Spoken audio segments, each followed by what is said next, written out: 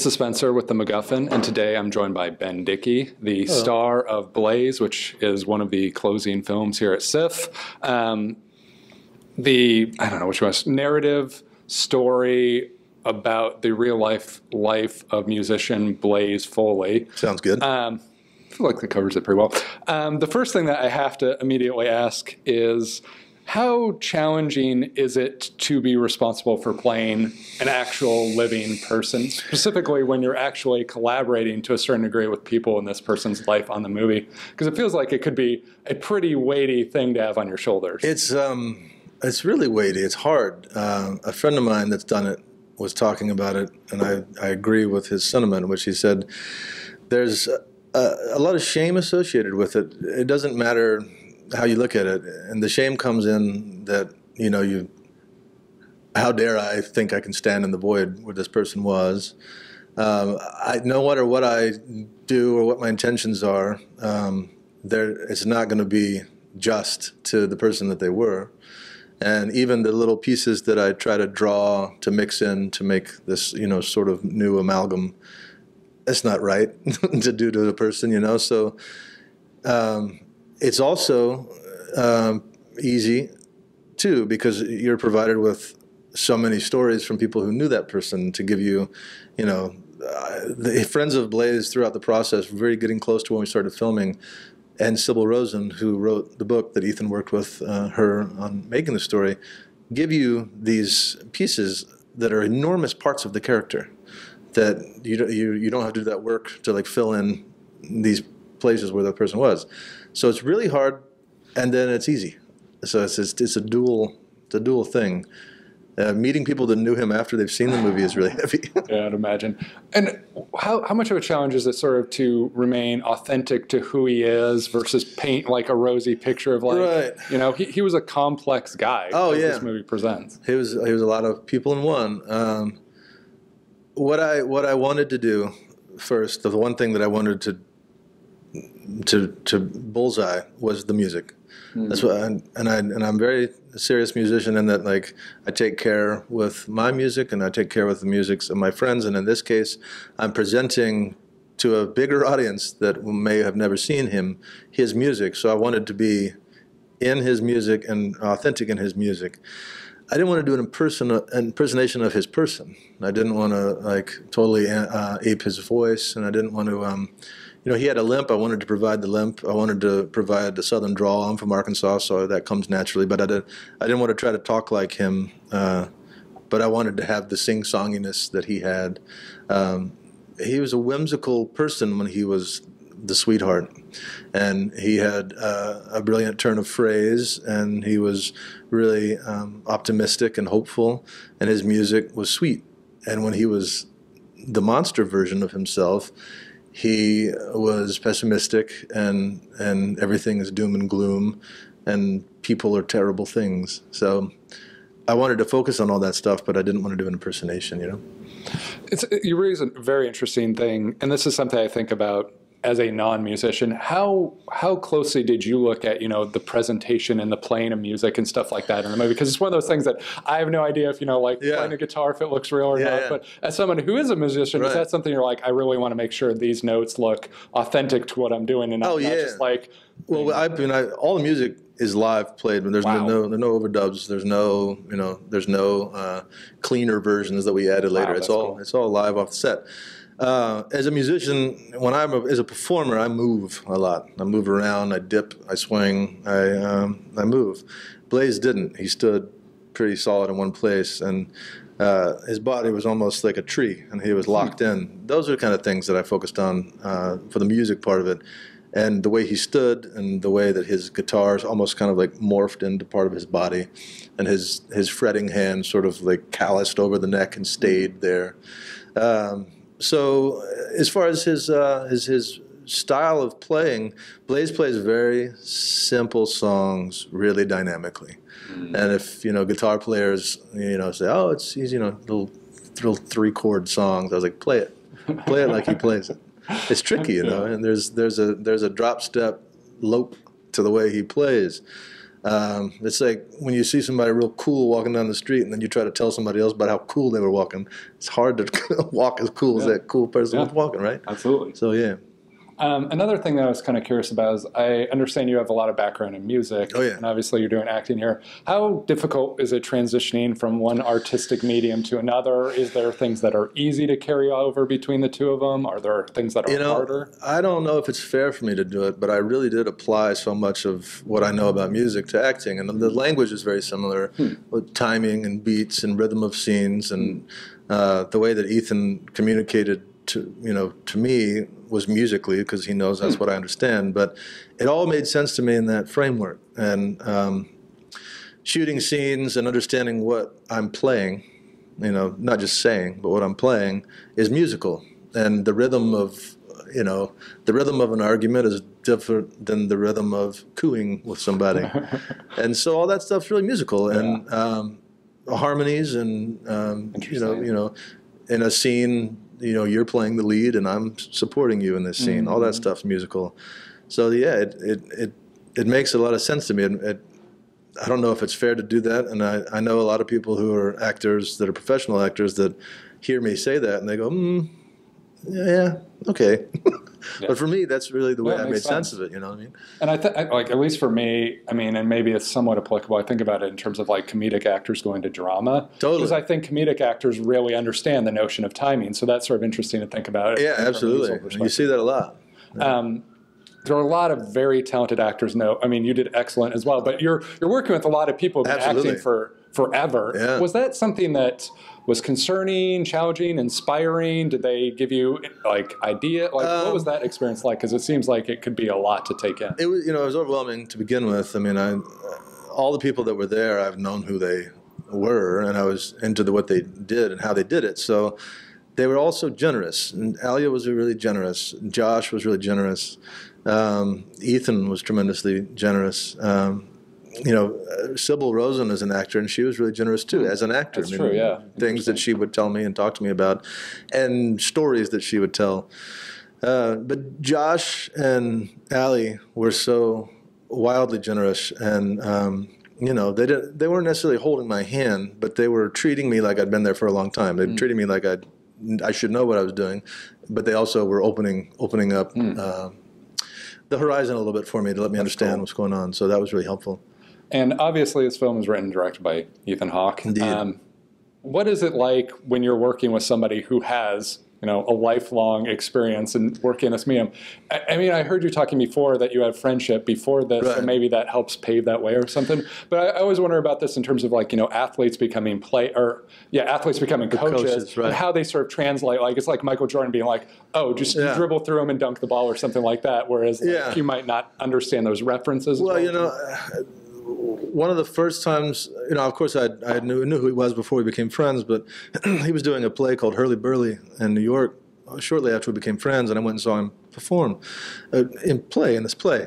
And he's so tremendous at what he does, and he's so available and focused and dynamic and real.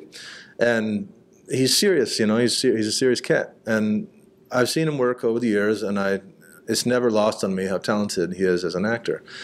He's really, really hyper-focused when it came to this story and the way it worked. I was impressed with the ease at which he commanded the ship, the vibe that he brought from the very beginning, and the tones that he set every day, and even the words that he chose to use in regards to it's time to work and time to stop talking. And he created an atmosphere that really supported creativity and searching and finding things. And he also created an environment that made you not want to screw up. You know what I mean? But it wasn't designed in fear. It was designed for I don't imagine this, but that sort of presents an interesting question of if there is a challenge that comes up between you and him, how do you resolve it? Because it's the proverbial thing of working with friends or whatever, and you're you don't want to ruin the friendship. So how do you sort of work through those challenges that you might have had? It was very open. It was rare that I came to the table and was like, I don't know about this. It was rare, but it happened. Yeah, I imagine. And it happened certainly with Alia saying, I see what you're seeing, but what about this? We didn't always get what we wanted, and sometimes he would be like, no, no, we're not doing that. But most of the time it was like, hey guys, this is how I see it. This is what I'm thinking. What do you think? And it would be 30 seconds before we started. We knew what scene we were doing, but he would huddle the team up right before we started and say, listen, I know that we're trying to focus on X, Y, and Z, but do you see anything else? Okay, don't even tell me what it is. Do it. And so there was a lot of permission given to step out. And at times he would suggest you step in. But he created an environment that really, to me, propelled the whole process. What was the sort of inspiration for you to get involved with this project? Was it just that Ethan was like, you seem perfect for this role? Or like, what is it? Because it seems like, if I was very familiar with music, I might be a little bit scared to get into something like this. Was it just you liked the challenge? Was it that it was your friend? Was it you liked the music that was at the base of this movie? I don't know. He presented a vision he had, and I was flattered that he thought I could handle it. I didn't think it was a reality, right? But when Sybil came into the picture and her book came into the picture, I saw it as an opportunity to represent a songwriter that didn't get his due. And I love Blaze a lot. So regardless of whatever happened with it, I got an opportunity to represent an individual that I care about a lot and represents to me a lot of artists that I know and love that are friends of mine today. Really, really talented people who either they don't have the energy or the want to take it to the next level, or they weren't given the opportunity, or they just kept missing the boat. So that seemed like something I just really couldn't pass on. And what was married to that was I got to work with one of my best friends and watch him work inside of a process that I'm really interested in. There wasn't really a part of me that thought, like, finally, my chance to shine and act. I was scared. I was really scared. But again, I had this life vest of music to take me. I felt safe in that. It gave me permission to be like, well, I'm not going to drown. I might look like a fool, but I'm not going to drown. I mean, did you guys structure the shooting of the movie with that in mind? Like, would you film the musical scenes first and then sort of move into the sort of more just dialogue-driven scenes, or were you just thrown right in the deep end right out of the gate? He threw me in the deepest part of the deep end. He top-loaded it. It was I didn't know anything from anything, so the assistant director started sweating sort of on the peripheral of my vision, like, what are we doing to this guy? And as we got closer to filming, he would come to me and say, like, I just want to make sure you're okay with the first week, because I didn't know any better. I didn't clock that they were top loading. And when I say top loading, I had 26 monologues in the first 3 days that were over 2.5 minutes long, like the really long bits I had. I just this is what we're doing because of I didn't know. But when we got done with the first week, people were like, that was cruel and unusual, because it was really intense. Yeah. But I was through it. And then the rest of it was, short little rounds. There was nothing compared to the first week. So he threw me in the deep end. He had a lot of confidence in me, and I had a lot of time. I didn't have a lot of, I didn't have anybody to read with, so to speak. But I had a lot of time. I sat with the songs, I sat with the script, and that's all that I did. As a musician, I'm good at memorizing, Yeah, I was going to say, That seems like that actually would be one skill. Super helpful. But it was a complete, every single day, upset, I can't not do this right, And so that first week it was hellish, but it was also, I enjoyed the challenge, and I also, there was a bit of once you jump and you start, you're in it, you're not thinking about having to jump anymore. So I think he was pretty wise to do that. I mean, this is an indie production. I imagine the schedule was very intense. It was heavy, man. How difficult was the time change for you? Because there's a lot of time that occurs during the course of the film. It's sort of where were we exactly at this point in the school? It didn't. I thought about that, and I thought that would be something that would, I would have to deal with. But every single day there's a mission. And you have the mission in your hands, and you look at it, and it's like a play. It's a play for the stage, and it's a play for the field, right? I have to do this today. And so once you go to hair and makeup and they do what they do so well, you just have your to do, and you take care of it. And there were days where it was we're doing this in the morning, which is the night you die, and then we're doing early you after lunch. Yeah. but that's just what we were doing. I had the map. Like it wasn't, I didn't have to be like, oh, right, I can't, it all just came through the page, you know what I mean? You talk about the death, which is a very interesting sort of element to the movie, but the thing I liked about it was that was not sort of like gratuitous. Not only that, but it wasn't like you're just spending the entire time waiting for him to die. Like it occurs, you see it, but it's really more about this is his life, and it's sort of like that's just the butt end of it. Like whereas a lot of films, it would all be built up to like this massive scene where it's like that, and then we didn't want to do that, and that's when people that you love die, it just happens. Like there's no. I mean, in some cases I guess it's different, but like in this sort of case, I know a lot of his friends in his life were worried about him and the choices that he was making. But for the audience in this, it's like life. Like, oh, that person died today. And it just happens. How has it been sort of seeing these people and working with these people who knew him see the final product? Because it's interesting, within the film you see all these different perspectives of him by his friends. I would imagine them seeing it would be this weird sort of like meta thing of them sort of experience. I've met so many people that loved and care about him and care about his legacy, and albeit, the sort of like slow building one that has been happening. And I've been met with people who have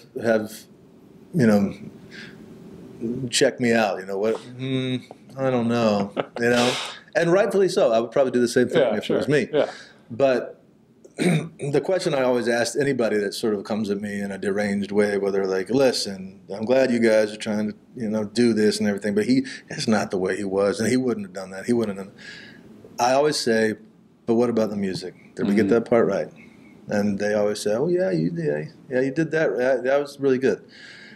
I didn't want to do an impersonation of Blaze, and I wanted to be in the space that he occupied. But his art and the life that he lived, and these little chapters of his life, there are people who were great lovers, physically lovers, shared bed with Blaze. That why am I not in this film? Where you didn't represent this period of time. We didn't intend to. Yeah. The 20-year cut is still... this is a story. I mean, we could have made a 10-episode series of, 2 hours apiece, but that's not what we were doing. And everyone has a lot of chapters in their life if they get to live longer than not. And there are ones that stick out in your memory. I'm sure you have the same. Yeah. That's what this movie is. It's these points. Well, this is great because I need to wrap up here in a minute, but I want to sort of end on that question, which is you've gone through this experience, you've created this biographical film. How does that sort of make you reflect upon your own life? Like, are you now like, gosh, if they make a movie about me 30 years from now, what are the things that they're going to highlight? And oh my gosh, if they are going to make it, should I start doing like more things? Stuff. Should I go like to be in the Tour de France or something? Go on the deep end and make this interesting. Sybil being on set every day, watching her life being filmed, I certainly did think about some things like that. And there are parallels with my sweetheart in this world and Blaze and Sybil. We both lived in Philadelphia, and we dropped out of that world, and we live in a cotton farm in northwest Louisiana now. I think about that sort of thing. I think the process of making a movie and being inside of a scene, time is always moving. It's an illusion, or however you want to say it, but it's moving, right? The day will end and another day will come.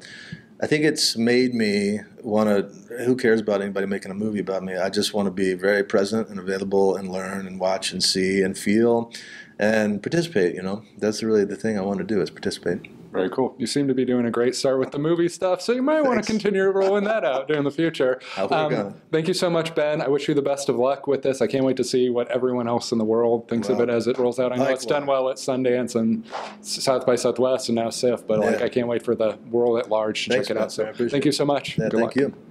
Can't stop me. I'm on fire tonight. Magneto can't stop me. I'm on fire tonight. Even Zod can't stop me. I'm on fire tonight. It's tight. Don't even try to bite the side of style. Mr. Spock can't stop me. I'm on fire tonight. The Wrath of Khan can't stop me. I'm on fire tonight. The Borg can't stop me. I'm on fire tonight. Because I've got space game and it feels alright.